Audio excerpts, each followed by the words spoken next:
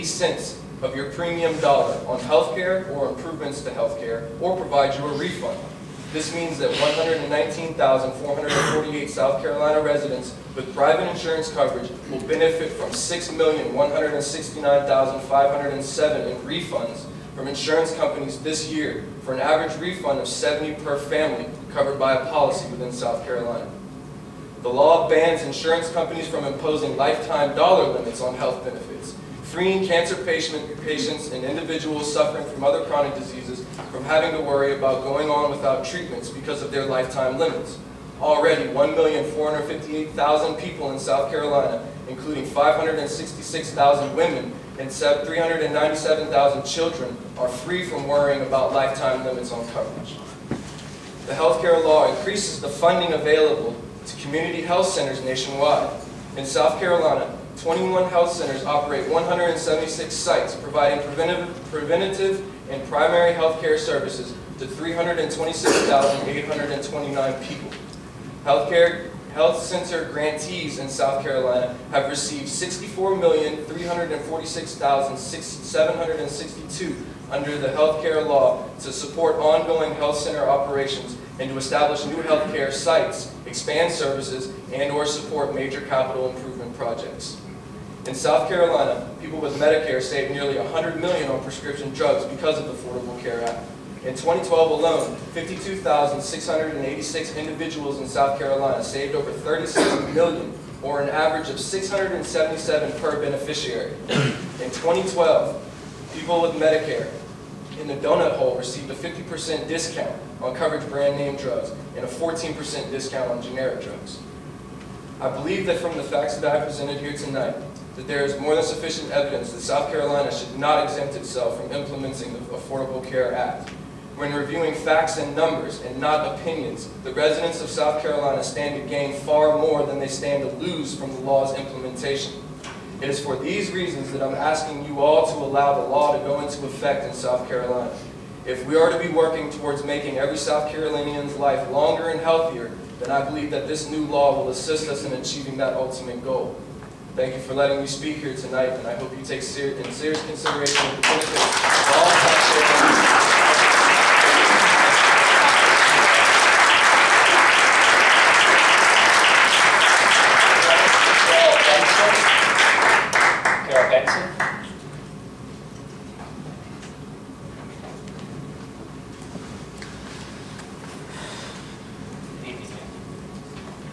Thank you for letting me speak, and I guess you can tell that I need health care. It's pretty clear, and I'm one of those very fortunate people who is on Medicare. So I am forever grateful for the fact that there is a program called Medicare and that it is giving me health care. I'd like to speak from my experience of over 30 years as a management consultant and as somebody who also trained your people for Boeing through Trident. And I was paid nicely, thank you, paid. And I listen and I listen to all of you out there who are politicians talking about how we need to bring in business. It's important we get people employed. And somehow or other there's a disconnect between the fact that to get people employed, you need to attract employers. Employers don't want to come here because we do not have an educated workforce. We do not have a healthy workforce. People want productive, healthy workers.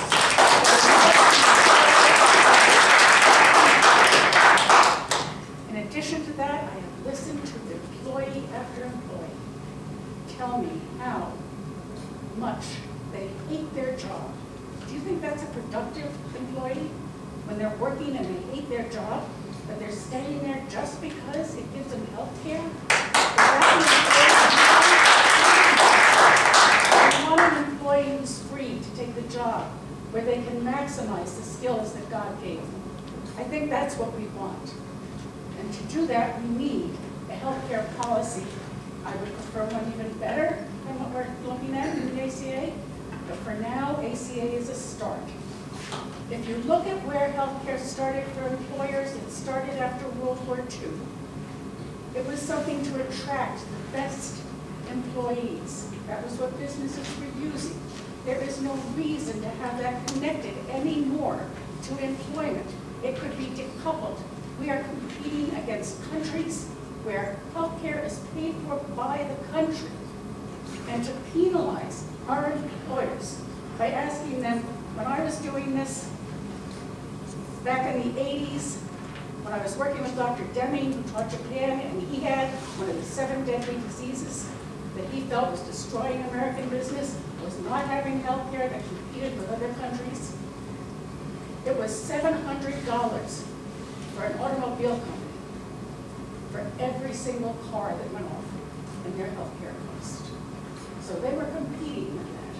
I would love it if you would look at it from the perspective of not paying the fine of a company that doesn't provide health care, but instead put in a law that helps pay the employer to pay for health care so that they can give it to their employees so that they can have healthy, productive employees.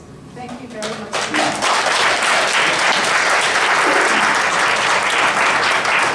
Tyler Jones.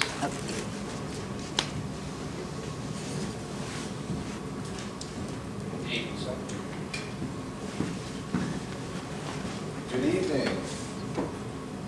Nullification is unlawful and unconstitutional. Let me just say that again. Nullification is unlawful and unconstitutional. Those aren't my words. Those are the words from the Heritage Foundation, written February 8th, 2012.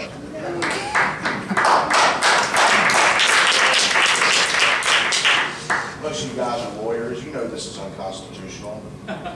Those of us who have a lick of sense and have ever taken a civics course know this is unconstitutional. We know that states can't nullify federal law. So what are we doing here? Wasting money. This is a complete waste of time, plain and simple. So I just want to apologize to y'all tonight. I'm sorry you had to come all the way to Charleston. We're glad you're here, but I'm sorry you had to come all the way to Charleston for this. After you know that this bill will never see the light of day, and you know we will have to spend millions of dollars to defend this in court, and you know there's not a judge in America that will uphold this bill.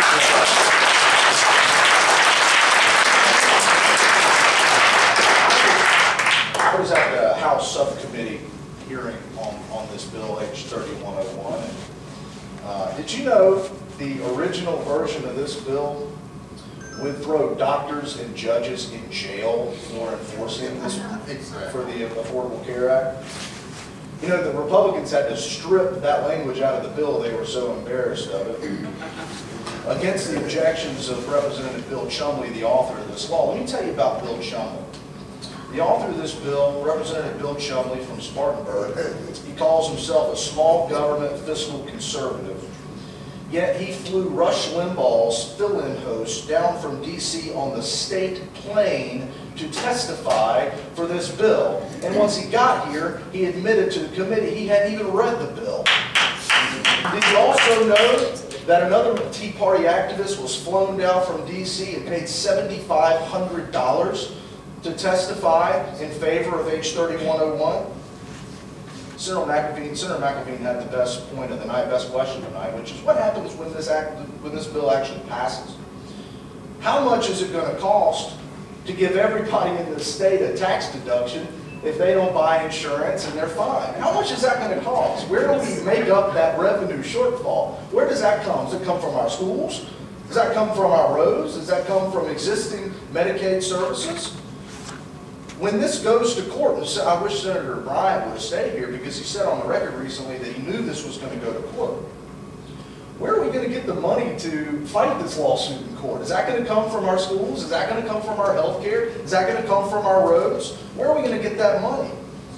What happens when the federal government pulls all our Medicaid funding from South Carolina, which is exactly what Nikki Haley's own HHS director, Tony Keck, said would happen if this bill passes?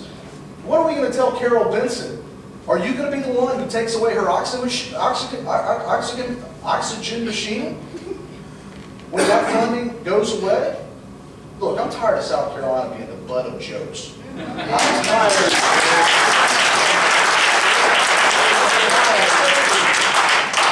tired of people laughing in South Carolina because our leaders choose to score petty political points rather than tackle real issues like our broken roads, our sky-high unemployment, and our underfunded and underperforming schools. Yes. Yeah. So let me just conclude by saying this to my Tea Party friends. You lost. Get over it. If you want to go out and get rid of Obamacare, go out and win some elections. That's how we do it in America. And while you're at it, read the Constitution, take a civics course, and for God's sakes, turn off Glenn Beck. Thank you.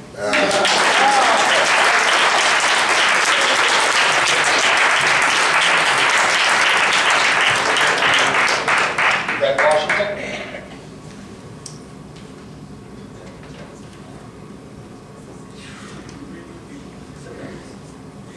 Sir.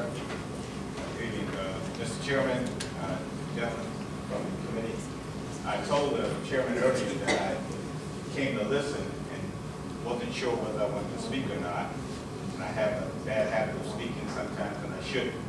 First of all, I want to confess that Senator Davis is my senator. And most of the time, a lot of times we agree. This evening, I want to state that I oppose H 3101 for a number of reasons. I support most of the tenets of the Affordable Care Act. It's imperfect. Like all of us, none of us are perfect. And I don't know many perfect things that exist. But we need not lose sight of what is at stake. For me, I'm an average citizen. Consider myself to be an average person. My primary concern with my experience working with the Department of Social Services for over 27 years, having served on the school board and some other issues, is human need. Moving people from uninsured status to insured status, because health care is essential.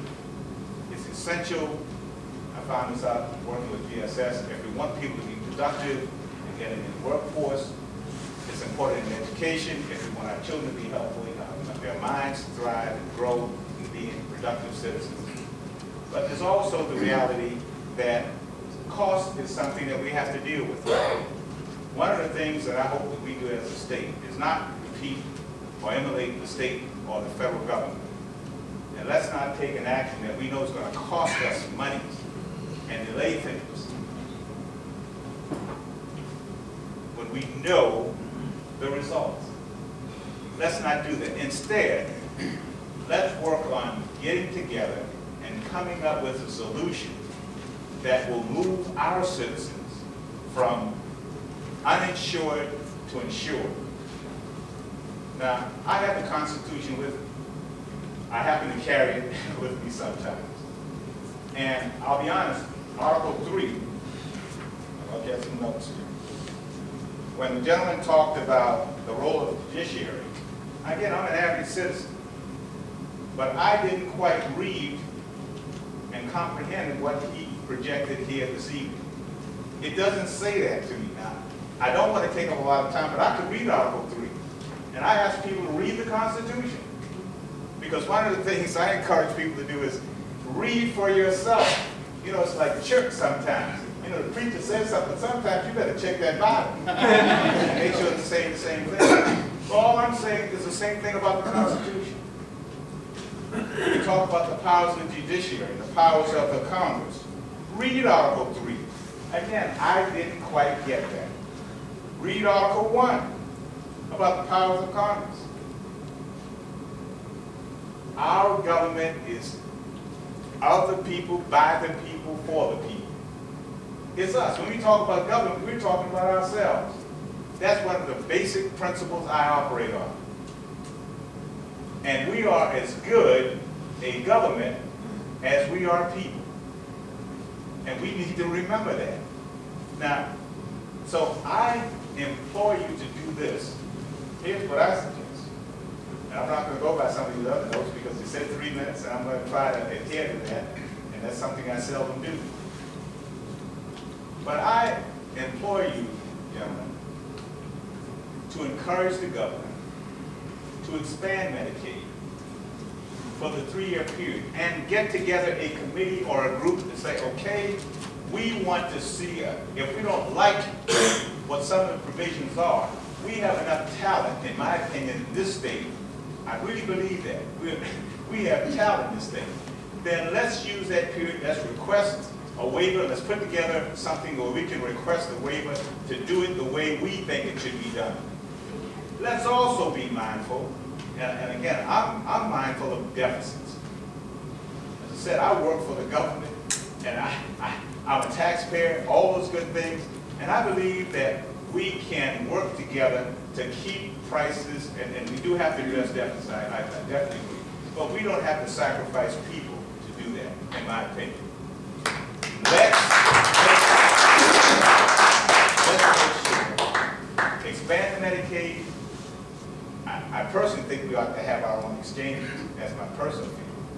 But let's get together that commission or that group. I think it was recommended in the proposed legislation. Let's get people of reason to work together. Let's demonstrate that South Carolina is not like the federal, like Congress, that we don't take actions that we know will fail and will cost us money. But we're going to devote our energies to finding solutions. That's what we're going to devote the energy to. And we're going to devote those resources that we might pay in legal fees to paying for some of the things that otherwise might not be paid for. I'm a simple person. And I do believe that if we start and think about all of us, and all of us have ideas and thoughts and there are different opinions, but that's what makes us great. See, that's what makes us great. We do have to think about the fiscal. We got to think about the human. We got to think about the fiscal. But we have enough talent to balance that. So I implore you, do not support 3101, but do take action to meet the needs of our uninsured citizens and demonstrate that you as elected leaders, you demonstrate how we should act as a community. You differ, but we find what is the common denominator, and we work towards the common denominator. That's all I'm asking you to do. Work toward that, because that's the approach I take, not because I'm right. It's helped me many times. So I thank you for the opportunity. I apologize. I did not intend to get up, but I'm sitting here, and I see that we're going to have unnecessary division in our state unless leadership is exerted, and that we learn from the federal government mistakes. Let's not do that. We're better than that. I'm a South Carolinian too, born on Paris Island, proud of it. Daddy served in the military, Marine Corps. Hoorah! Hoorah! And I'm proud of this state, and I want to be proud of us going forward. And I'm asking you to demonstrate your leadership by bringing us together and resolving the issue of the uninsured in South Carolina. Thank you.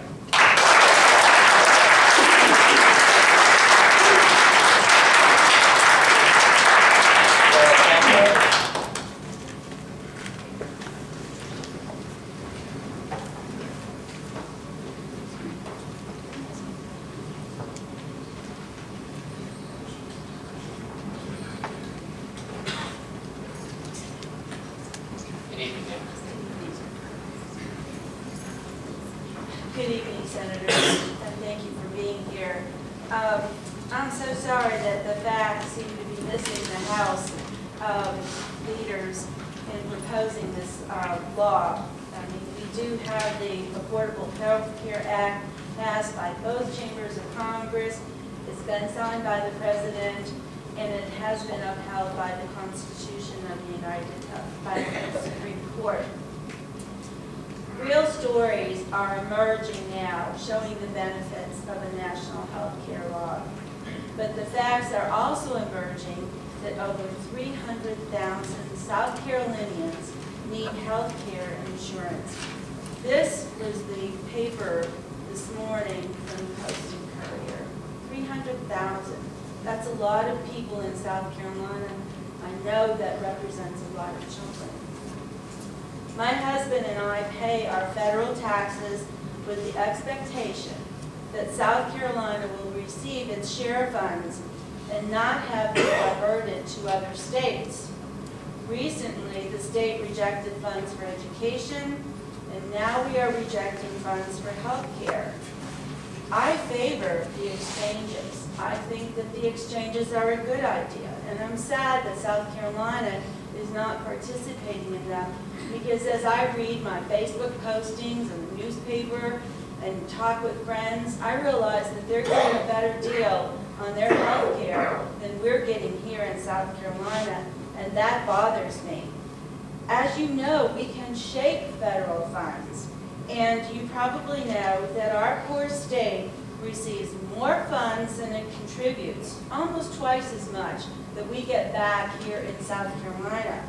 And so I'm grateful for the support we receive in our poor state, and I want to receive it. That's why I pay my taxes. Sirs, with all due respect, your time and our money will be better spent on job creation, on ethics reform, on better voting machines, on tax reform, as well as addressing the health care needs of our community, and also finding ways to support a more than minimally adequate public education for South Carolina students. I agree. I'm an educator, so education is very important to me. I agree with the words today in the Post and Courier editorial, and that's unusual for them to, I think, come out with this kind of editorial. But their closing words were, trying to nullify Obamacare is an absurd waste of our lawmakers' time. And I know it's an absurd loss of our money. So I hope that you will really consider getting rid of this law and focus your attention on the items I mentioned: ethics reform, education, tax reform, finding better ways to meet the needs of these 300,000 people. That's a lot of people in South Carolina who need help, and I'll leave you with this article. Thank you.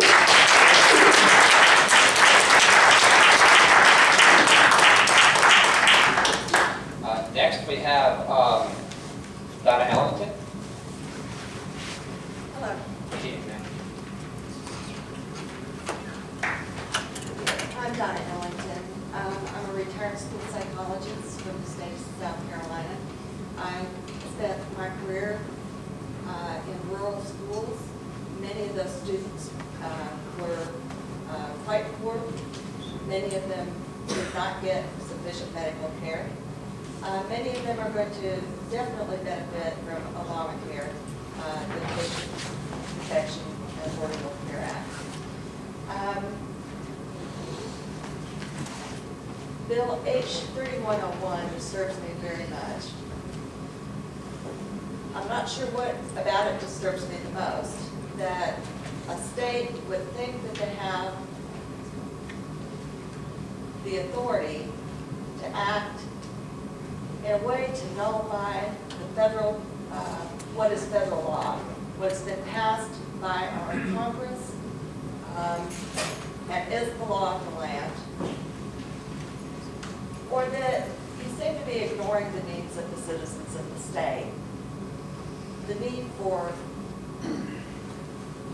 affordable health care. And I'm not sure sometimes that legislators understand what you mean when you say affordable health care. I talked to two people today on the streets down by the marketplace. These were young people trying to go to college. One of them made $600 a month. And he looked at me as I'm handing him the leaflet, wanting him to meet our navigator and talk to them about the Affordable Care Act and getting in, and he said, how am I going to do that? You know, I make $400 a month and my rent is $401. I don't have any money to afford health care. I have to opt to go without that. I talked a little bit later to a young woman in another fast food joint about a block down the street, and she had a similar story. She followed me out of the store. She said, I only make $600 a month.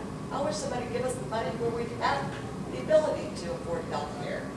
So when I sit here and I listen to a couple of things that were said about prepaid insurance, I have to wonder, how in the world, if you're making $400 to $600 a month, do you afford prepay insurance? How in the world do you afford to even do the exchanges? I mean, especially in a state such as this, who has decided not to do Medicaid expansion. Medicaid expansion is there not to create additional taxes or burdens or bureaucracy or any of that stuff. It's there to serve our elderly, our young, our poor, our needy. These are people who cannot help themselves. And it's important that we as citizens do what it is that we need to do as citizens and help support those folks. If we don't support those among us who can't help themselves, you know, what are we doing? I'd much rather have my money spent on helping people that need health care than on bonds or any of those priorities here. And our priority should be the health of our people. If you don't have the health of the people, you don't have a lot. You just don't have a lot at all. I also listened carefully as some of the provisions of this 3101 were described, and you went through some length to explain the Prince provision. And frankly, I wrote down, it sounds to me more like the Screw South Carolinians provision. And excuse my language, but that's what it sounds like to me.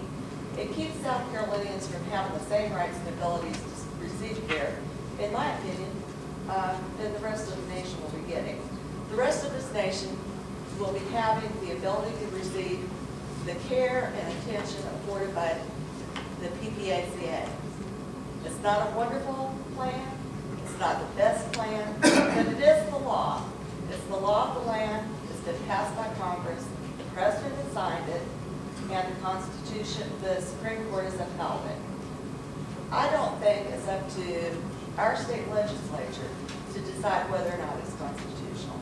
I think that job falls to the Supreme Court justices and other judges around the country. I listened where one of the items was about individual mandates. Well, one of the things that I read today came from the Washington Post. And it said George Washington was among one of the first leaders of this country that did propose individual mandates.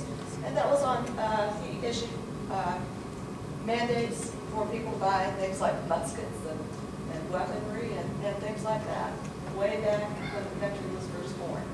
So this idea of individual mandates is not a new thing at all.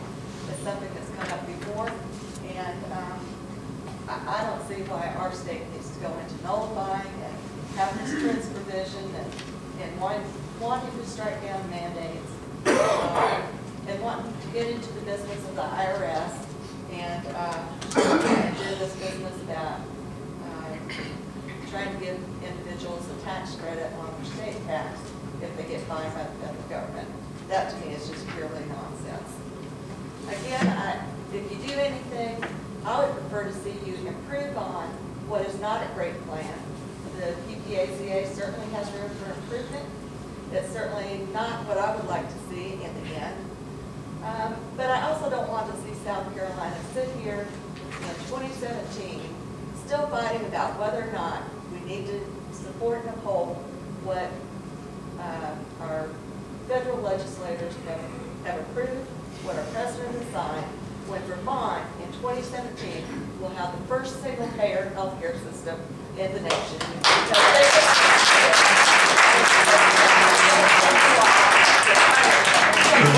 What we could have, and that's what I think we need to do here. And that's why I support what William Hamilton has done with this Healthy South Carolina Act. I would certainly encourage you all to read through it carefully, to make any appropriate language changes as may be decided. And I'll be watching very carefully, because what I don't want to see is for this language in here to be bastardized and used in some untoward way to strike down or to keep citizens of the state from getting what they rightfully deserve, which is the best affordable health care that we can offer them. Thank you.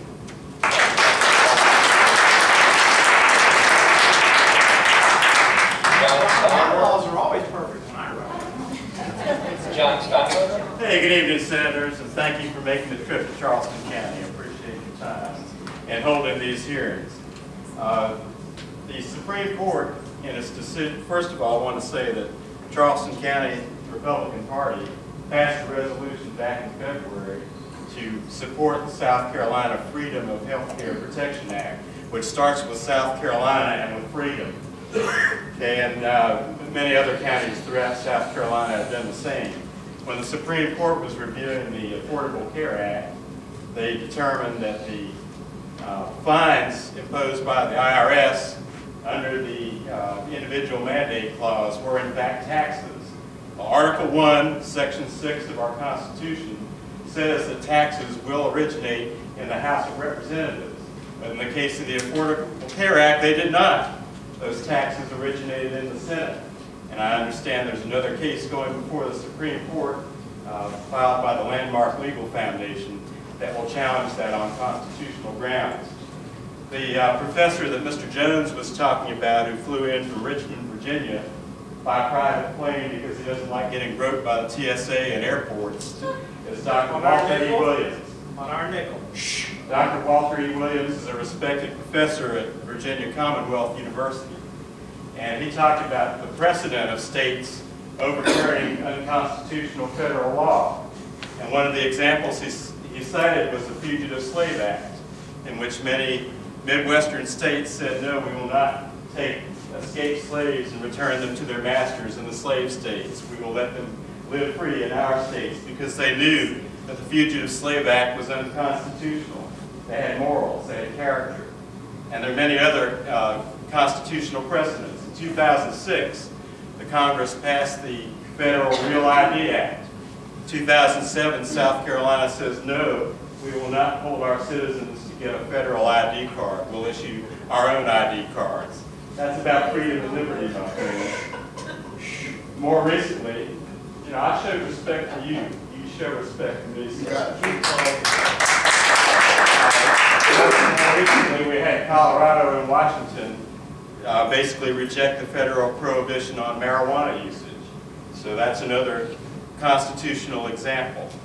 And I agree with Senator Rose about the free market healthcare reform ideas that he presented. Whenever we have competition, we get better pricing and a better product. East Germany citizens had to buy a two-stroke diesel car called the Trabant. And when they became free, when they were able to choose between other cars that actually delivered a good product at an affordable price, nobody bought Trabants anymore. They went out of business. So if we introduce competition in medical care in South Carolina, just like we have with cell phones, landscaping services, and even lawyers, the people will get a better product at a more affordable price.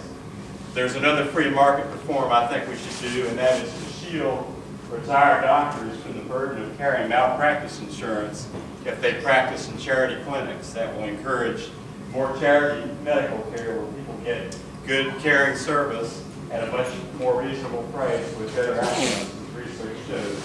So let's put our heads together in the South Carolina Senate.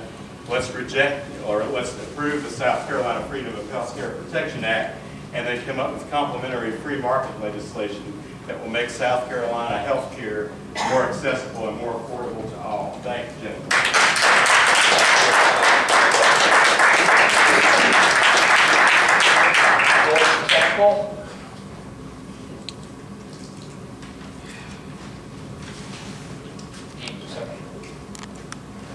Good evening, sir, and thank you for hanging in there. I know the hour is getting late.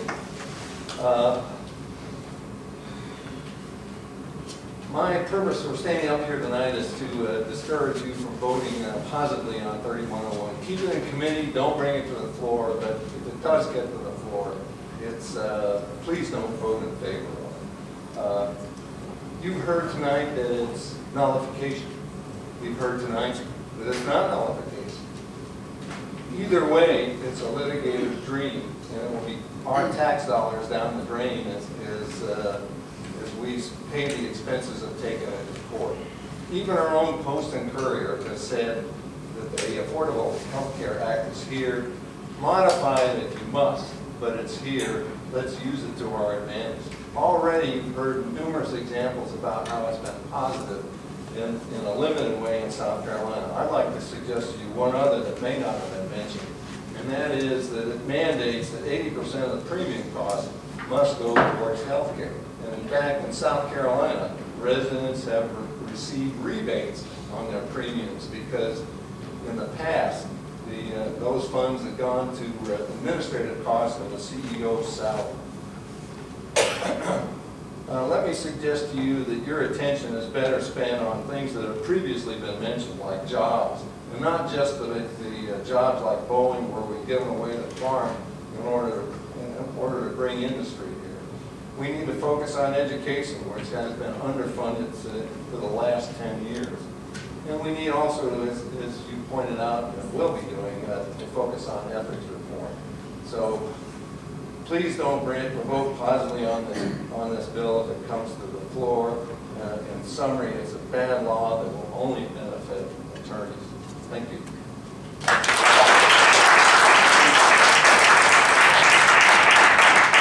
Joe Brown. Joe Brown, still? Yes, ma'am. May I please cede my time to Mr. John Hall? Sure. He's on the list. Okay. Mr. Hall. Thank you, John. Thank you very much for being here. I think everybody here on both sides of the issue is compassionate. I don't think anybody wants to see Americans suffer.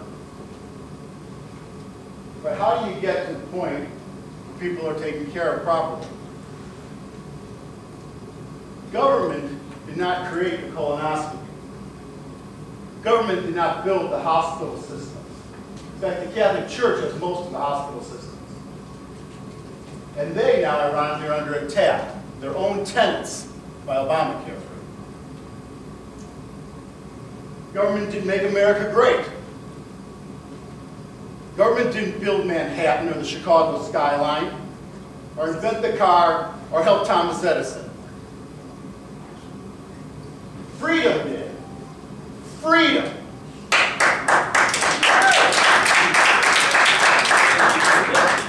If money was the answer in America, we would not have any problems. Money is not the answer. Encroachment on our freedom, which in our activities accumulated, is the free market. Every answer exists in the free market. But government meddles with the free market every chance they get to pander to some group, and they divide us like we're divided tonight. Pick it. They'll divide you by race. Am I right, brother? They'll divide us by gender. Am I right, Mary? They'll divide us so that they can get their district to give them the votes to keep their fat cat salary and benefits going. What made America great is freedom. It is a shame that we have unemployment in this country because we don't have to. The reason we have unemployment in this country is because government encroachment. Our tax code is bizarre. Our tax code says it's better to send jobs overseas. If you want jobs, why do you tax jobs? How many taxes are on the payroll? If you go to work, how many taxes are inherent with a job? If you want more jobs, you don't tax them. And the list goes on and on and on. What does the government, federal government, do well? Social Security? No. Medicaid? No. Medicare? No. Only one thing I can think of. Department of Education? No. Medicaid's going broke too. And the baby boomers are coming like a herd. No, they're people, sir. They're not a herd. They're not animals. They're a So let's take care of them. So let's take care of them. This gentleman Don't has call my fellow citizens on You herd. had time to talk. Let him talk. So let's take care of the people. Let's take care of the people. It comes with freedom. Now, we're about to see the federal government that does nothing well take over 1/6 of our economy. It's not a government takeover, Ma'am. sir. When you've got a 2,700-page bill, they call it a law, backed up by now 20,000 pages of regulation, that's not a law. That's a new totalitarian system of government, and it will not work. Now, If you want to look at the history, if you want to find out what made America great, it was the freedom and the opportunity to let free markets work. And free markets and the abandon of them is what caused the high cost of health care to begin with. When the government was sitting there, back in 40 years ago it started, where they were throwing money at health care and Medicaid and things. When inflation was 2%, they were throwing 18% at it. What do you think the doctors and hospitals and pharmacists did when they saw the government throwing 18% at the problem? They raised the prices 18%. I'm telling you folks, it's freedom. And Obamacare, with its 20,000 plus pages of regulation, does not solve the problem. But we could solve the problem if we quit the bickering, and quit the split politics, and quit pretending whether Republican or Democrat, there is right and there is wrong. And free markets is the answer to it. The Catholic Church, the biggest hospital system in the world, they don't take a dime from government. You want to call it charity? Call it what you want. It's religious tenets that get them there. I vote for freedom and not Obamacare.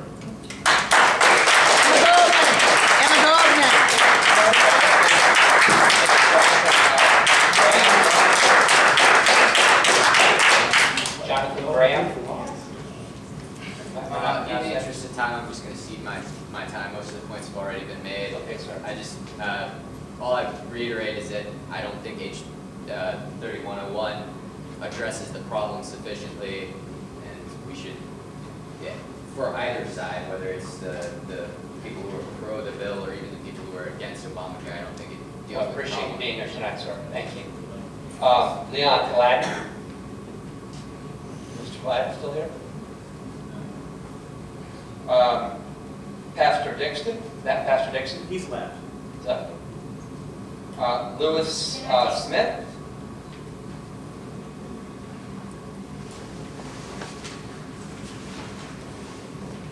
Good evening, sir. The points have been very well made tonight. I believe that the side that people want of this Affordable Care Act, we see that tonight, what people are saying. But I'm going to address a different issue tonight. And that is, sir, can you come here and bring your prepared hat? Sir, I am sick and tired, and I think the most majority of South Carolinians are sick and tired of the Tea Party bringing wage issues so they can fire up that little base that they got. We are sick of it. I think what we need to do, and South Carolina is a great state. We don't have to go back and talk about what you talk about, but you did not mention the Nullification Act during the Civil War, which was one of the biggest nullification acts exists. And that's the reason why the Constitution has changed in quite a bit. Now, are we going to go to another laughable event again? Is South Carolina going to end up being laughed at again? All of us remember the incident with that senator, what's his name? Tom Thurman? And all of us remember what he was talking about. But guess what? He turned out to be a hypocrite. I asked this gentleman to stand up because he has a Confederate flag.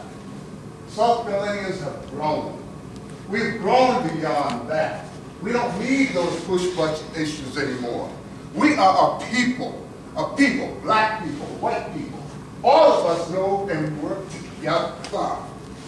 But the Reverend made a point, it was quite succinct. He said, we as South Carolinians, we are hardworking, we believe in America.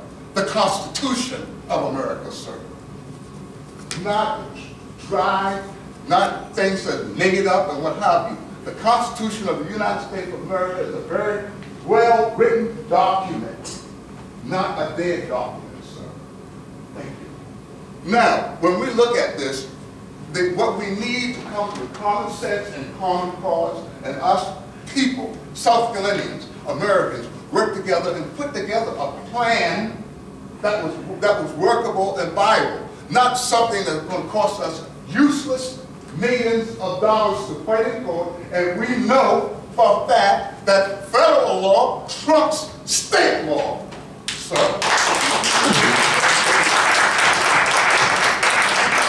I am sick and tired, sir, of you using wage issues. I wonder what happened to the rest of the Republicans here tonight. At least you're the last man standing. Now, we as a people must come together and work together.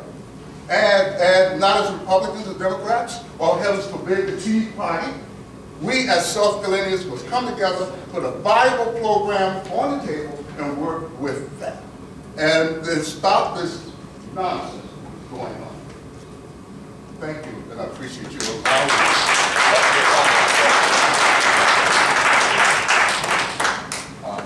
John Gentry? Did I pronounce that correctly? John Yes, Gentry. Gentry. Yes, sir. Good evening, sir. Thank you for your time. Mr. Davis, I'll direct my comments towards you since I guess you're the only Republican left. I want to start out by saying that I am a Republican also, and I do not support Obamacare. I respect people who do, but I don't, and I never have, and I never will. That being said, I do not support House Bill 3101 either. There's been a lot of talk about history tonight, and one thing that hasn't been mentioned is that the first governor of South Carolina, John Rutledge, while they were forming the Constitution, he was at the Constitutional Convention, he stated that the federal court is the arbiter of disputes between the Congress and the states. And so it's not just Marbury v. Madison. It's even before the Constitution was formed, this idea that the federal court, the highest federal court in the land, the U.S. Supreme Court, is the final, has the final say in what laws are constitutional. I also want to direct your attention to another case that hasn't been mentioned, and it's the last time that the nullification issue was directly addressed in the Supreme Court. And that case is Cooper v. Aaron, which happened in the late 1950s. And that case held that the Louisiana state legislature could not impose laws similar to these in order to thwart integration efforts by the federal government. That's the last time the U.S. Supreme Court has ruled on nullification. So now I want to talk just for a moment about the pragmatic issues here. You say you care about fiscal responsibility. If this law passes as it is, there will be a federal lawsuit that will probably take place immediately. The state will have to hire a federal appellate lawyer from D.C. probably who will charge an arm and a leg. And in the end, it'll probably cost us about $8 million to fight a losing battle.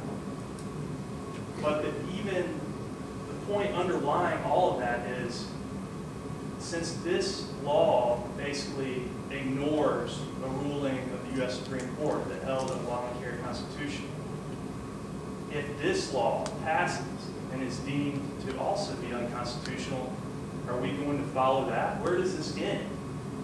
It seems like if we're willing to say, well, we're not going to listen to the Supreme Court on this one case because they're wrong. We think that it's unconstitutional. Why couldn't we just say, well, they're wrong in holding the law we're about to pass unconstitutional? If you go through that line of reasoning, it ends in anarchy. If we are the ultimate arbiter of what's constitutional or not, if any state gets to decide what laws they're going to follow and which ones they aren't, then anarchy will result. So again, I'm a Republican, I'm conservative, but I'm against this law.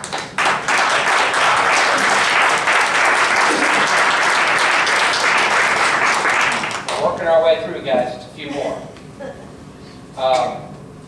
Michelle Turner, excuse me. Yes, ma'am.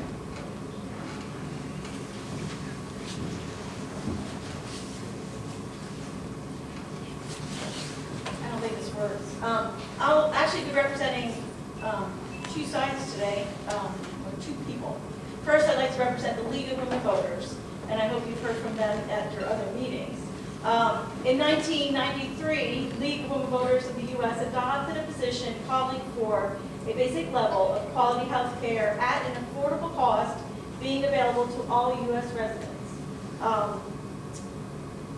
In the late 80s, in the early 90s, in my college years, I had a button that said, help, help, my health insurance is killing me. And I cannot believe that here we are over 20 years later, and we're still fighting the same battle. Over the past 20 years, the League has lobbied hard for passage of comprehensive health care reform and celebrated success when the Affordable Care Act passed, was signed into law by the President and upheld by the U.S. Supreme Court. To get to that point, the League did undertake a 2-year study looking at the funding and delivery of health care in the U.S. Phase 1 studied the delivery and policy goals of U.S. healthcare system. Phase 2 focused on the healthcare financing and administration. They announced its initial healthcare position in '92, final in April '93, and it outlines the goals that the League believes are fundamental for U.S. healthcare policy. These include policies that promote a basic level of care, affordable cost, and strong cost control mechanism to ensure the efficient and economical delivery of care. Services we believe that are of highest priority would be the prevention of disease, health promotion and education, primary care, including prenatal and reproductive health care, acute care, long-term care, and mental health care. Dental, vision, and hearing are also important, and they should be essential for children. To achieve this more equitable distribution of services, we endorse increasing the availability of resources in medically underserved areas, training providers in needed fields of care, standardizing the services provided under publicly funded healthcare programs, and insurance reforms. Our position includes support for strong mechanisms to contain these rising healthcare costs, and particular methods to promote the efficient and economical delivery of care would include regional planning for allocation of resources, reducing administrative costs, reforming the malpractice system, co-payments and deductions, and managed care. In accordance with our position for health care at an affordable cost, co-payments and deductibles are acceptable cost containment mechanism, but only if based on an individual's ability to pay. We're making efforts to work with and not against the Affordable Care Act. The U.S. League has actually supported much more progressive national payer system, but we realize we're not there yet. This is a step in the right direction. We need to bring health care coverage to all, and that includes, here in our state, the expansion of Medicaid. We're fighting back against the attempts to undermine this Affordable Care Act. We do not support H3 101.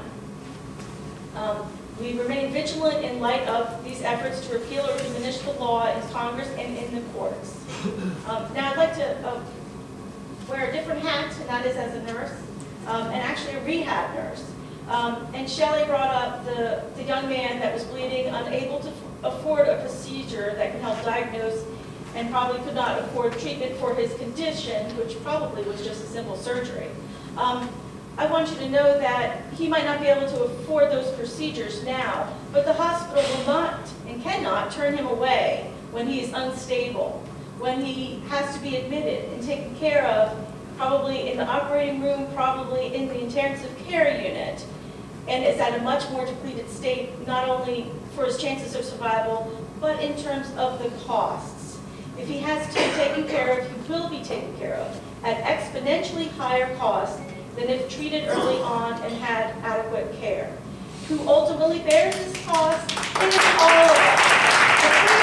The system works because we all end up paying for it. And in our state, as pointed out by other industries that have come here or refused to come here, at a very high cost. I'm sure some members of the Senate have experienced time in a hospital or family members' time in a rehab. That's often not a covered benefit.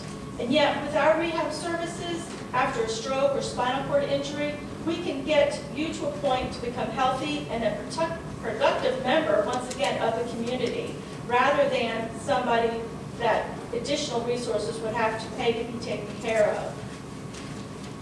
I do encourage you to not pass the H101, 3101, and actually to working towards a better compromise and making improvements to the current Affordable Care Act. Thank you for your time. Martin Bluerich. The last name is, I'm having a hard time reading it. It's Martin Bluerich. Did I pronounce that correctly, sir? I'm Dr. Martin Lonrock. Nice to meet you, sir. I apologize appreciate for your time, mispronouncing. all of you. Thank you very much for coming. I just, I had a lot of things I wanted to say. They, as some other folks have said, a lot of them have been said very well and clearly tonight. I'd like to address one question you, Mr. Chairman. Your discussion previously about the insurance that you have, your health insurance. And I'm not trying to pry into your personal business, of course, but I'm going to make a few assumptions. And I don't care if you answer me yes or no, but let me just make it clear. First of all, there's a likely chance that the private insurance that you have through your company or business that you described is probably somewhat subsidized by the business. There's a good chance that you don't pay 100% of the premium. You may or may not. I'm not actually asking, but I don't need a defense or not. The point is this, though. You have it through a group insurance plan with an employer. That gives you the ability to not have your pre-existing conditions excluded. I'm not asking about your personal health issues either, but if you are like anybody else of an age that I've been long past. I've got some conditions. Okay. Imagine if, like me, you lost your job. Imagine if you then had to go into the healthcare, the private healthcare marketplace, and I'm not talking about the Obamacare marketplace, I'm talking about the one that existed before. And you no longer, if either, there's a few different possibilities. One, they might not give you any insurance whatsoever, period. Or two, they might give you insurance, but say all those things that you had before, we will not cover a penny of.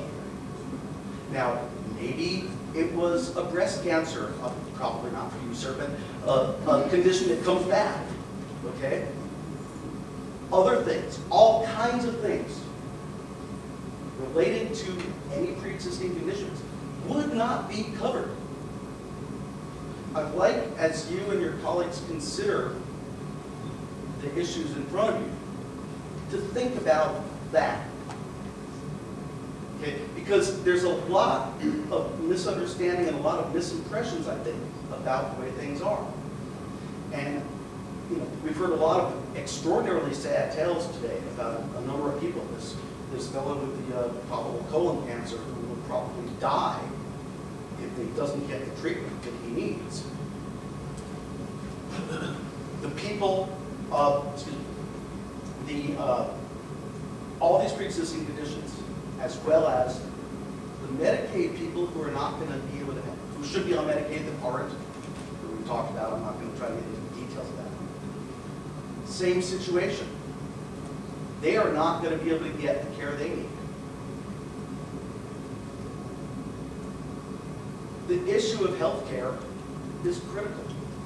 After the earlier gentleman was talking about quoting the Constitution, and I looked at the preamble to the Constitution. It talks about, in order to establish, and I don't have the exact wording, but the general welfare. The people ought to be able to have, it's not in the Constitution, it's the Declaration of Independence, but life, liberty, and the pursuit of happiness. This gentleman who may not get the colonoscopy, may not get the care, may not get the surgery, whose life is ended, or not, he's forgiven for even saying that way. That's not part of what we stand for as a country. So that was one thing I wanted to say. And forgive me, my age is catching up with me a little bit here as well.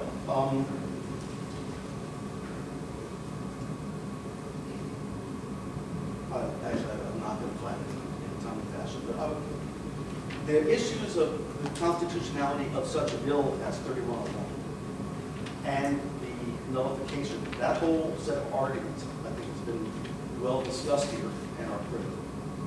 But the ability for people to be healthy and take care of themselves is at risk. One loss of a job, one loss of a disconnect with the employer system that we have could be devastating. Those are the things that the Affordable Care Act has brought for us. The ability for people to get through difficult times or to continue. I'm not 65. Okay? Some years when I am, Medicare is there for me. I'm fortunate my pre-existing conditions are probably not going to kill me in the next little while. The insurance that I used to have covered me, my wife, 4 children. And it cost me about $650 a month. I was a teacher at that time over West Ashland. And that was the cost of the state health care plan that I had. When I left there and went to a different position where they didn't offer health care, but I thought it was something I really wanted to do and believed in, I went there. I took the COBRA. Now, you may have heard about COBRA, I'm sure you have, and you probably have the same impression that everybody else has about COBRA. You get on COBRA, oh my goodness, the rates are ridiculous. You don't. Okay? All of a sudden I was paying $1,300 a month. When that ran out after 18 months and I tried to get insurance in the free market,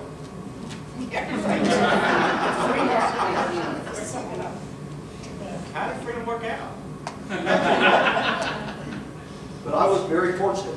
This was only in the past half year, a little bit more than half year. I saw that come January 2014, I'll be able to get health care. Members of my family who had pre-existing conditions, the total sum, we ended up hugely increasing the amount that we had to pay for what would be covered, and many things would not be covered. The Affordable Care Act brought us the ability to keep our children, perhaps your children, up to age 26 under their parents' plan. The other thing that has not been touched on here that I think is really key, if it's a discussion about choice and freedom, I've heard a lot in the news lately. This is actually the other thing I was going to talk about, so please allow. About people having care taken away or plans changed, or the inability to get the insurance plan that they wanted to continue. Those plans have been terminated because they did not provide people with sufficient care.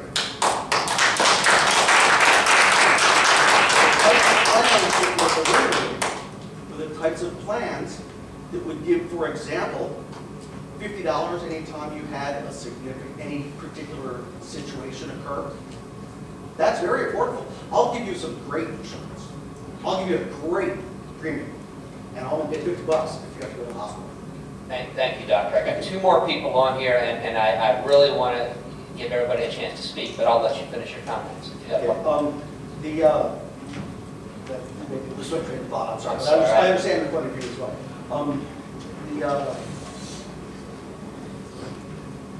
The final thing, the kind of care that we have now where we have people go into the emergency rooms, etc., if they are uninsured.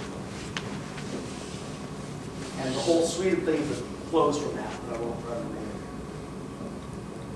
So much of that is able to be controlled if we have health care that provides for preventive maintenance of our bodies like we do for our cars. Allowing ourselves to go and get physicals. Allowing ourselves to go and take care of making sure that we're doing what we need to do. not have to go in and be taken care of when things get to such a dire extreme. That is a huge benefit. That will save us as citizens and as humans money. So, thank you, Doctor, for your testimony. Francis, is Eleanor Francis still here?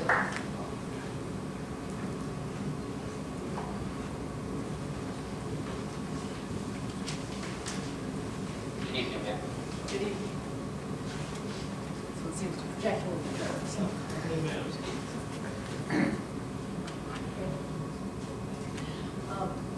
Gentlemen, I'm no proponent of the Affordable Care Act, okay, but I'm concerned that outlawing exchanges in South Carolina will drive Blue Cross and Blue Shield from the state, because as I understand it, they operate as an exchange. I'm a teacher and I have Blue Cross and Blue Shield insurance, and I just wonder, how will Blue Cross and Blue Shield not be affected, not be driven out of South Carolina by this measure? Can you assure me that Blue Cross and Blue Shield's coverage would not be affected by this bill as it's written? And then a secondary question, what about the employees of Blue Cross and Blue Shield? They're a very big employer in South Carolina. What's going to happen to their employees if Blue Cross and Blue Shield cannot operate in South Carolina? It just seems like a measure like this may end up having some unintended consequences. So I just throw those questions. Those are excellent points. Earlier today, in fact, there were some representatives from Blue Cross and Blue Shield that made that very point, that you can't end your inquiry in regard to what may be constitutional or legal. You also have to look at what's the impact of what you pass. And one of the purposes of this committee is to do exactly what you suggest, which is to look at what's being proposed, what's the practical effect, and does it better the lives of South Carolinians. If it does, I think it's worthy of being passed. If it doesn't, it does not deserve to be passed. And part of this due diligence in the next couple of months looks at questions just like that, ma'am. Do you have anything to add? Thank you for your comments. I'm sorry. Thank you, ma'am. I think that runs us through everybody except I see one. Is there a Lavani Bessinger here? No? Is there? Oh, I'm sorry, ma'am.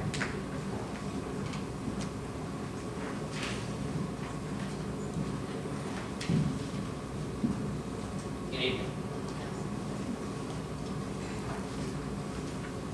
Hey, I'm Lavani Bessinger, and I am a certified marketplace navigator for BCC, which is Beaufort County Black Chamber of Commerce. Thus far, we have been to 34 events. We take care of 9 counties, and every week we're asked to do more. We had 3 events just alone on November 16th in Charleston. It's been 143 years since healthcare was brought into the South. The first time it was brought in was 1865 through the Freedmen's Bureau. During that time, that's when we built our hospitals. 40 hospitals were built. 120 physicians were hired. It existed from 1865 to 1870, and then it was no more. In 1912, Teddy Roosevelt tried again, and it finally was passed. Public Law 111-148 came into existence on March 23rd, 2010. We talked to, people that we've talked to are happy and excited that they are being allowed to be educated about, so that they can make an informed decision. What I see that's wrong is that we only do have 3 insurance companies that are in this plan, that have 27 plans. New York has 16, which probably has more than 100 plans. And California has 12. So there is no competition. The only thing that keeps us competitive is that one of our insurance companies in the marketplace is a co-op, or we wouldn't be competitive because the other 2 are ones Blue Cross Blue Shield of South Carolina, the ones Blue Choice, and and then we have Consumer Choice, which is our co-op.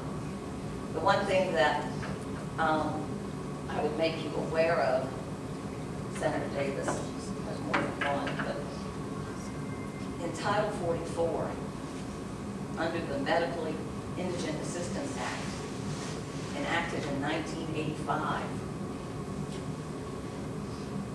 it says, it is the intent of the General Assembly to assure the care for the largest possible number of medically indigent citizens within funds available by expanding the number of persons eligible for Medicaid services using additional state and county funds to take advantage of matching federal funds. Does that not conflict with South Carolina's position that they will not expand Medicaid in our state when it's been a law since 1985? The other thing, Senator, is that Beaufort County, Jasper County, and Hampton County have the lowest premiums in the state. You are sit on the you are on the legislative committees of two of those, Beaufort and Jasper. What do you tell our people when they can't get those low premiums? People are coming to our office from Hampton County and Jasper County just to get on, to be able to use our computers when we can get on the healthcare site. And they don't come just one time. I've had people come every day. And you know, each day we finally had to give them applications. But they're just glad. One lady told me that if she gets the assistance that she needs, that maybe her and her husband can have more money to repair their house or buy groceries that they can't afford, where they're eating more venison, more fish, things that they have to from nature instead of going to a grocery store. She's excited because she may be able to now economically be better off. Also, in South Carolina, in the low country, the highest rate of prostate cancer is in our young men. They're happy now because they get preventative services that doesn't get them to a doctor or an emergency room when they're at stage 3 or stage 4. They can be caught, and they are with us a lot longer, making a better family. So I would ask you, Senator, because you are from our area, to take this into account. And I would ask all of you to please look at Title 44. And if our legislator, our General Assembly said that they would expand Medicaid, they need to do it now. Thank you.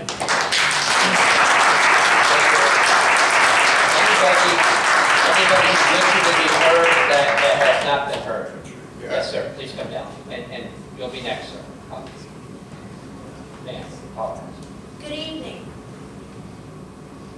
I don't want to start off negative, but I've got to. Yet again, South Carolina reaches for the bottom. For there to be as many people in this state with health care needs, and for our elected officials to be blocking it or attempting to block it on the basis of policy issues is pretty ridiculous. Senator Davis, where are you from? Beaufort County, ma'am. Beaufort County. There's a lot of poor people in Beaufort County. Sir, you're from? The center of the universe, Sumter County. Oh, okay. Senator Matthews, you're from? Johnson. I'm Senator Johnson from Clarendon County. Clarendon County. Okay. South Carolina has hundreds of thousands of poor people. And for elected officials to be using our money to go around propounding the objection against something that is essential to the very existence of people in this state. There was the $149 million that South Carolina literally just threw in the trash can a couple of years ago that could have made a tremendous difference in our educational application. There's the $39 million that South Carolina, instead of giving it back to people whose claims generated the fund, they gave it to the Commerce Department. If Boeing sneezes, there's going to be somebody there from the legislator to run and take them a ticket. It is very difficult to understand how every time something happens in this state, it is designed to benefit somebody other than the citizen. Education is a business, but we can send money that's already in the coffers that other states are going to benefit from. We can send it back to Washington on policy basis. This is stupid. I mean, somebody said it way better than I could. How can we have a healthy population? South Carolina is still trying to resegregate the schools. Look at all of the money that comes out of public classrooms to go to charter schools. And we've got a Secretary of State that promotes and justifies that mess. I mean, come on. This is laughable. All of this fiscal conservatism that Republicans talk about, and it didn't keep them from spending almost $30 billion in October fighting something that they knew anybody with half a brain would have known they weren't going, this was useless. We spent, how many $1 million did South Carolina spend chasing voter fraud? I mean, when is this crap going to stop? We create these ghosts. And then we get citizens all fired up. So we got to go fight these ghosts. People are, there's somebody who's going to vote. We've got to protect the integrity of the vote. We met South Carolina, and this country makes ourselves the laughing stock. We call ourselves the greatest democracy in the world, yet we are locking, we're chaining up polling places. That same Constitution, which contains the Second Amendment, that there are some people in this country that would give their left you-know-what for, that same Constitution protects my voting rights, protects my access to health care, but you don't see anybody jumping up and down about it.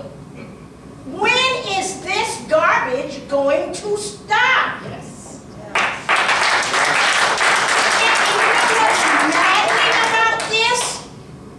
If this was, this legislation were called Obamacare, oh my God, people would just be, they'd just be so excited about it. How many other presidents does anybody in here know who had to produce a birth certificate? Come on. See, we got to start telling ourselves the truth. We know what this is about. We know doggone well what this is about. It started before the man ever sat in the chair. Come on. When we stop lying to ourselves and we stop pretending and we stop sugarcoating, then we can stop some of this BS. If this legislation were known by any other name, we'd be singing praises to the high heaven. Okay? $17 trillion, Senator Davis, $17 trillion deficit. Well, guess what? The president doesn't spend any money. Dead. Okay? President doesn't spend any money unless and until Congress. Thank you. Ma'am, I didn't assign any blame in regard to the $17 trillion. Okay, but let me I was explaining as a question to me as to why I did not support the expansion. Okay, well, I want to make another point on that. Anytime we get to talking about cost overruns and debt and deficits and all of that stuff, guess who we start with? We start with Keisha and her 2 kids that live over in the projects. We don't ever look at oil subsidies. We don't ever look at gas subsidies. We don't look at farm subsidies. All we want to do is balance budgets on the backs of the poor. And quite often, that poor is blind.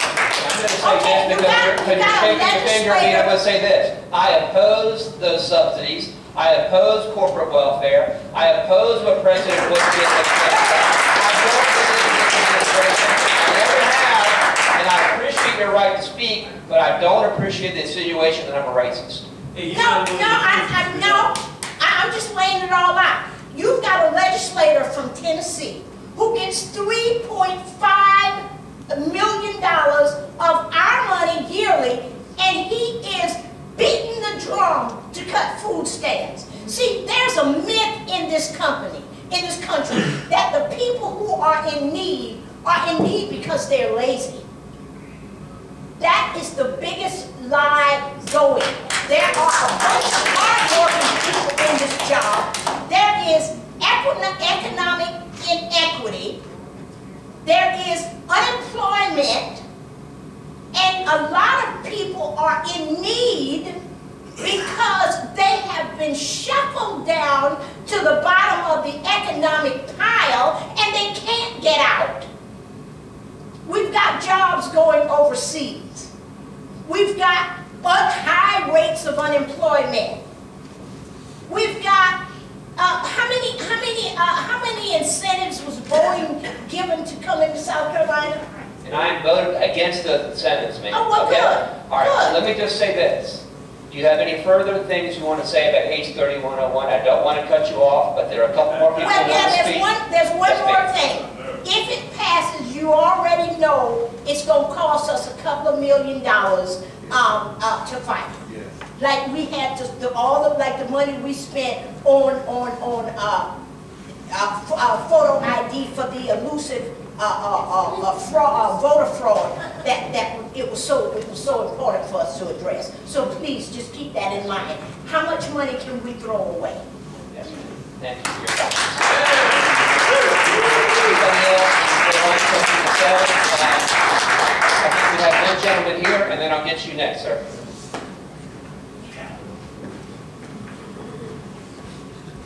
Good evening, sir. Thank you. My name is Scott Martin from Beaufort County. You're my senator. The reason I came up here is drove up here tonight was because everybody in this country, not just the people in South Carolina, need help. It's part of the human condition. We have frail bodies. Okay, it's obviously an emotional issue that we have going on tonight. Okay, so I heard somebody he left earlier, but I heard him talk about solutions. Okay, so the question that we have to do, and I look at things very carefully, what has been tried in the past, what has worked in the past, what has failed in the past.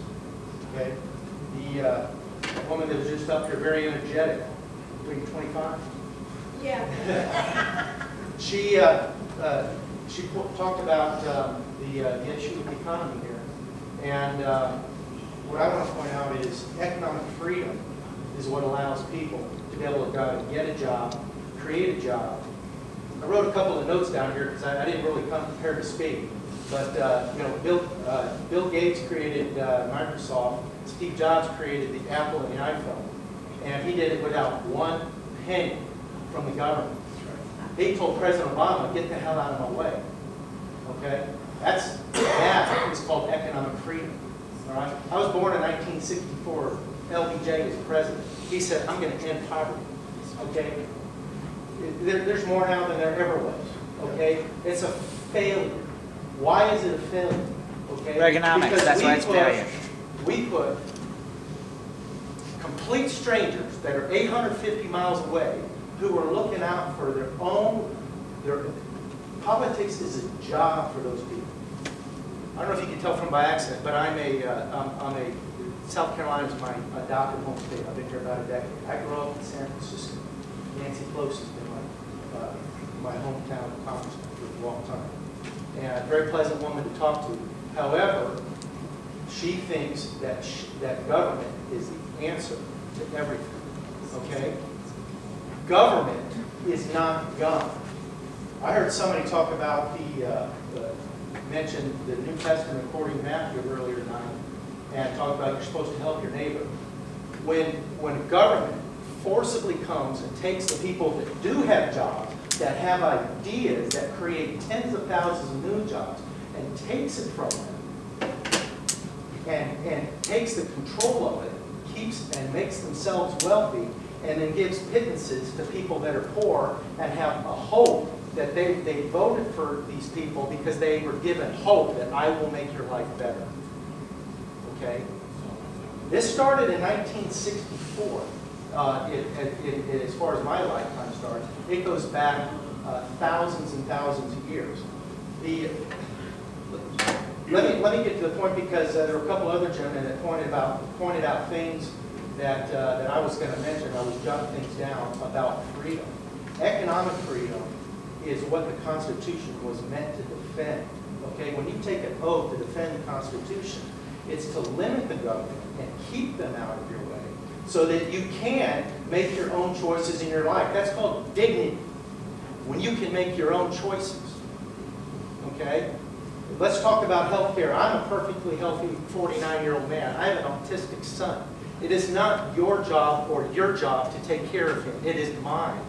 Okay? I will find a way. It is his job to take your money and give it to my son. Okay? That is the opposite of human dignity. It is the opposite of economic freedom. Okay?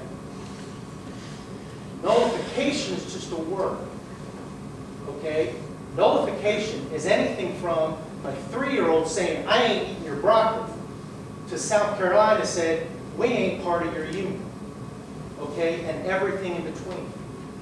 Anybody here, let's look at some recent events. Colorado, they had a vote yesterday on whether they were going to tax marijuana. Why are they taxing marijuana? Marijuana is against the federal law. That's right. The Supreme Court said marijuana is an illegal substance.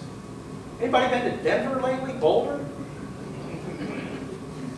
Not only is smoking allowed, but smoking anything you damn well want is allowed in every single restaurant in there. They didn't, the law they passed, and it was actually a voter referendum, and it didn't say we're nullifying the federal drug laws. It said, we don't care what you think. We are a sovereign state. And our job as the state government, when the states made this union, they knew that their job, that human nature is going to try to collect, the people are going to try to, certain people will try to collect power, as much power as they can for their own good. Okay? And they will tell people whatever they want to tell them. Okay? Let me cut through a couple of paragraphs here. Sorry, I didn't plan on talking about it. A couple of more examples. Somebody mentioned Real ID tonight. Okay? Real ID has been the law of the land since the 90s. Yes, it has. It is an active city law. The Attorney General of the United States could go and arrest anybody for not having an ID card. Immigration. I told you where I came from. The federal government, Congress passed a law, President signed it, said that if somebody is here in this country illegal, they don't have their papers. The Department of Homeland Security is supposed to round them up and leave them. There's parts of San Francisco where nobody speaks English. Okay? Okay? Feds aren't there rounding people up. That's nullification. They said, you're 3,000 miles away, Washington, D.C. We have our own local community. We will take care of our community in the way we see fit.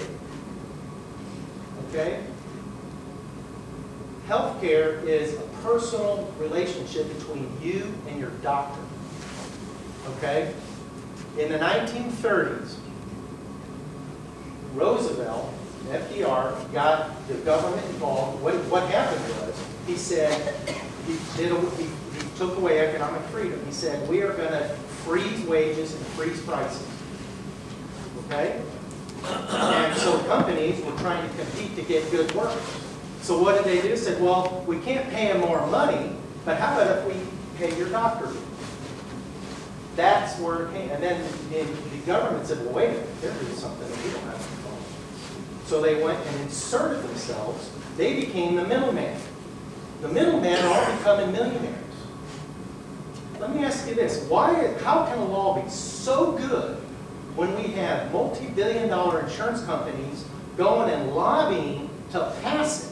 How can that be good for you if you're a poor person who doesn't have any money? Okay? How many people in Congress or in the White House have ever run a doctor's office? How many of them have ever run an insurance company? Okay? They can't even build a website, okay, with more money than God has. You know, I worked for the government for 20 years. I was in the military. I was in the Air Force. And at the working level, you got good people working in the government. Once you get to upper management and political appointees and elected offices, they're looking out for numero uno. And the exceptions are extremely rare, okay? This law, the PPACA or Obamacare, is about control, okay? It's about controlling your relationship with your doctor, okay? And you know what's going to, if doctors are smart people, and they want their economic freedom, they spend more time, I've got family members, my wife, they have more employees doing paperwork for insurance and for the government than they do actually taking care of patients. And that's why they're only seeing patients for 15 minutes at a time on homeless drugs. Okay. Because they have to pay for all the people just to do the damn paperwork for the middleman, okay, who's controlled, and all you want to do is talk to your doctor. And you gotta go see the man before you can go see your doctor. Okay? And putting government in charge of this is gonna be a mistake. Alright? I support this nullification law. Call it whatever you want. You cannot let this come here. It will destroy healthcare in South Carolina.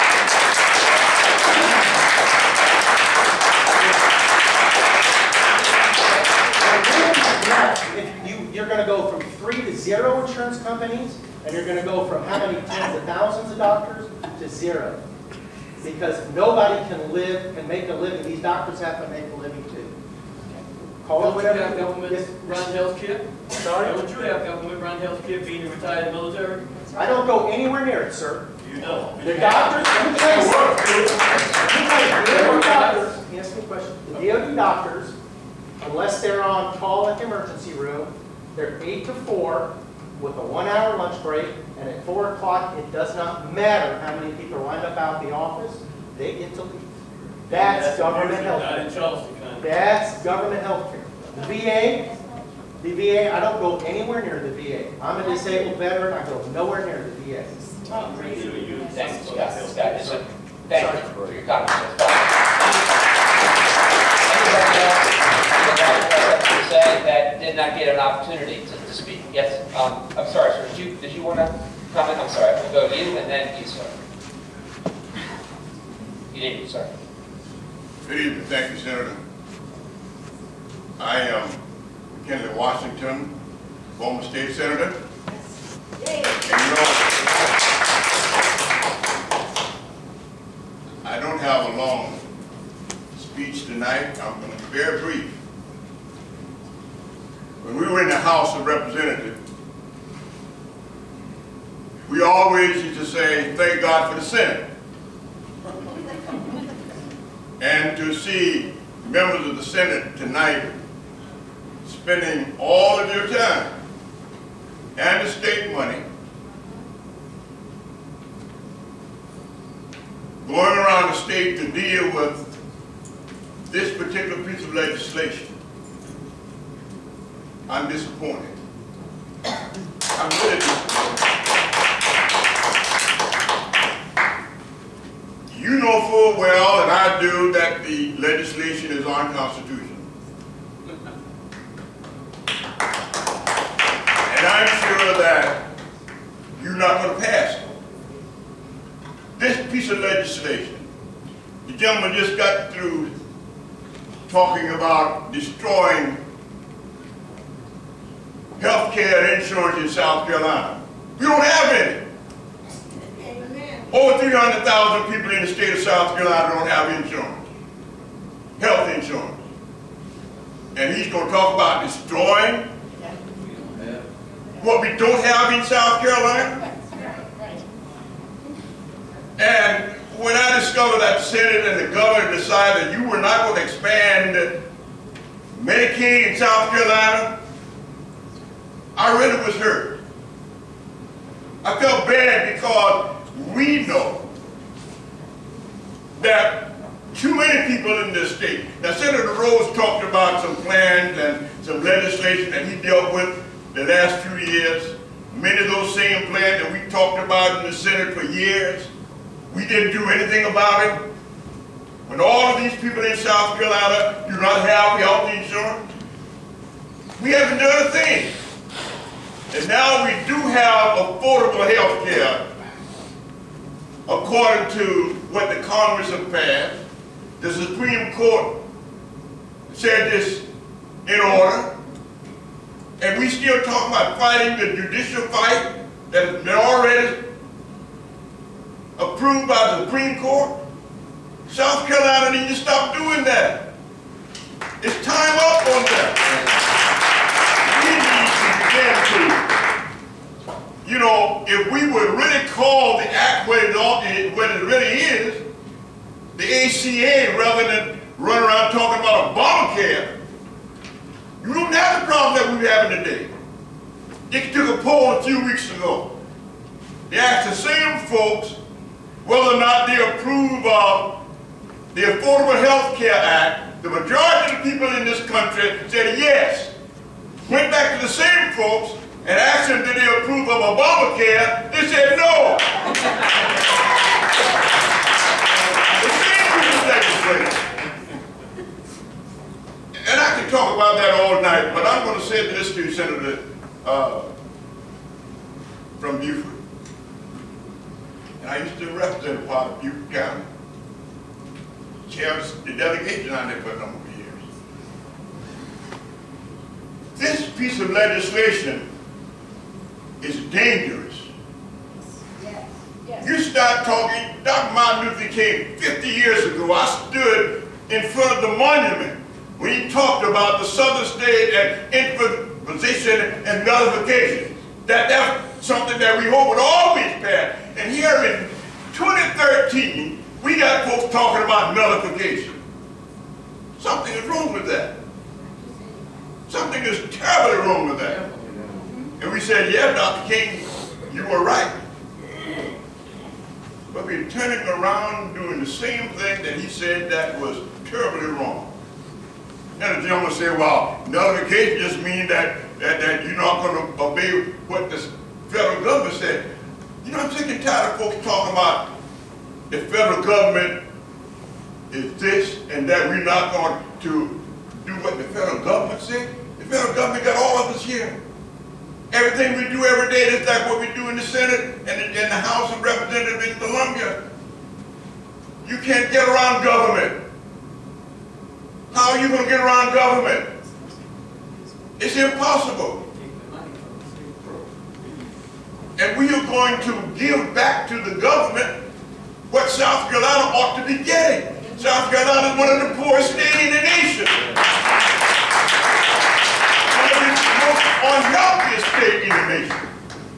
And we are talking about we're going to let other states, Jan Brewer and folks down there in Arizona, Case in Ohio, folks in Kentucky, all of these folks are doing the exchange, and here we are in South Carolina, poor as Joe Turkey, talking about we don't need it. And we talk about freedom. Man, this ain't no freedom.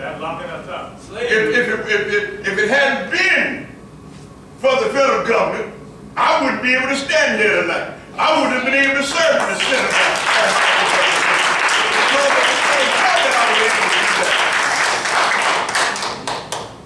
Gentlemen, I urge you.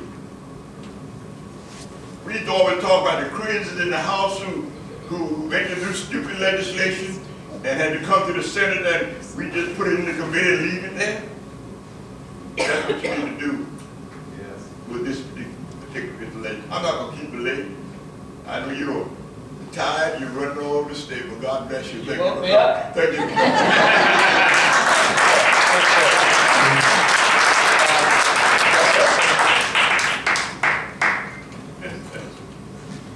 Senators, thank you very much for your time. I know these meetings, they get long and they get heated, and we appreciate that you guys are paying attention. to what the citizenry has to say. I got a question for everybody though. One of the reasons that I hear an awful lot of people saying that we need to have Affordable Care Act is because the evil insurance companies, because they're gouging people. I would like to ask you a question.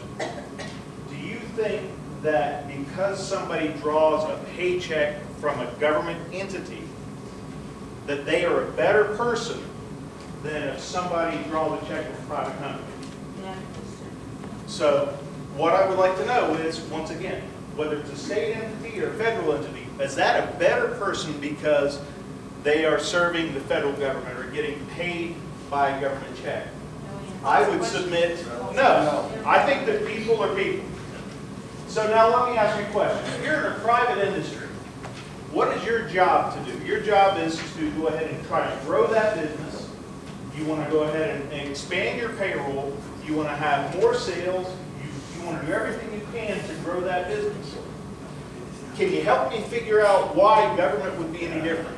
How many programs do you know that somebody might have gone in very well-intentioned with a specific job, that does not all of a sudden have mission creep and it starts expanding and say, well, you know what, we've done this, but now we need to do that, and then we need to do this, and we need to do the other thing. And what I would submit to you is that the character is the same. So if you think that right now your life is tough because of the insurance company, no ma'am.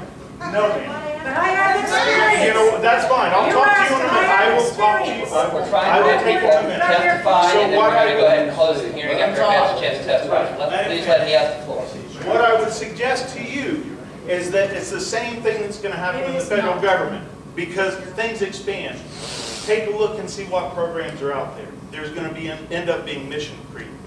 They're going to end up taking more and more of your money, your hard-earned money, to go ahead and fund this stuff, because what they think that they can handle this good, so they're going to keep expanding. I would also suggest to you that if we define slavery as working for somebody without being paid, and absolute freedom is getting to keep all the money that you earn. At what level does it go? What level does taxation go to where you're starting to work as a slave? And so, it's absolutely slavery. Now the question is that at what point do you end up drawing the line? And so I would suggest to you that you want to watch it with health care. I would also ask, real quickly, how many people here that want this ACA? And also, I keep hearing about schools. There's still a finite amount of money for schools, finite amount of money for health care, finite amount of money for green space, because we want to make South Carolina beautiful. At one point or another, you've got to look at the financial reality here. The train, it's going to stop at one point. We're going to run out of money. Even though the federal government is printing like crazy right now, eventually the laws of economics are going to kick in, and hyperinflation is going to kick in, and all the stuff that we're arguing about right now, it's not going to be worth anything. So all I would say is take a look at expanding your belief in expanding the federal government or state government, and I really, if you think about it critically, you don't want it expanded. Have faith, brother. I'm going to go ahead. I think everybody has had a chance to speak, I hope.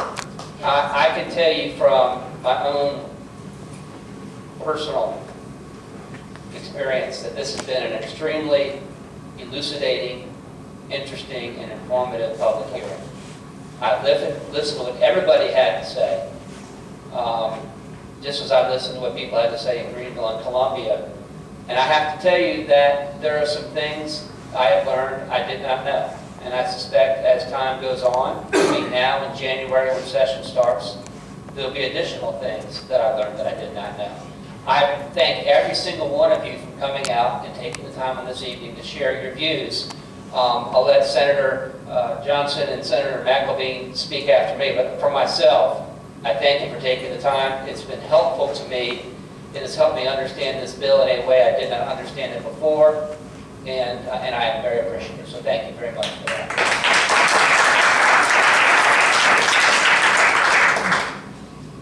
Mr. Chairman, I want to thank you and your staff for doing this, for putting this hearing on. our Senate staff is here tonight also, working these late hours, headed back to Columbia. They've worked hard the last couple of days. And Senator, I would commend you for these last 3 hearings. You've done a yeoman's job conducting these. Everyone has got to say their piece. You've allowed everyone to talk and not cut anyone off for 3 days. And that's what these kind of meetings are about. Because I've been to some meetings where the chairman will cut people off. I think we've heard everything.